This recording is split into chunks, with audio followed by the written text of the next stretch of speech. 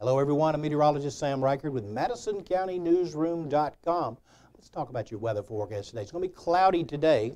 We have a warm front to the north of us. A lot of the rain is going to stay just to the north of the metro area, although I think we have a fairly decent chance for showers. Right now, the rain up to the north and to the west of us and moving to the northeast. We'll take a look at the clouds and the radar, and we see a little system down near Dallas that may move through later on today, keeping us cloudy but giving us a chance of showers off and on throughout the day. Chance of severe weather, maybe up near Dyersburg today, a slight risk over into Arkansas and then into Oklahoma, but by tomorrow afternoon as the cold front pushes through, those conditions calm down somewhat, and then Friday, of course, no chances really for thunderstorms across the country.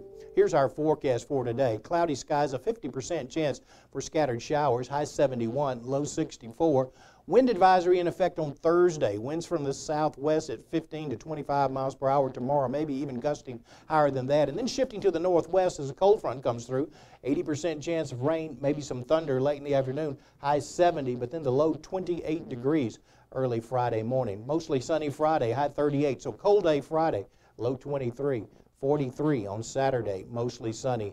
Cloudy on Sunday with a 30% chance for showers, high temperature 49, and then a 60% chance of rain on Monday with a high temperature of 56. 70% chance of rain and thunder on Tuesday, high temperature 57.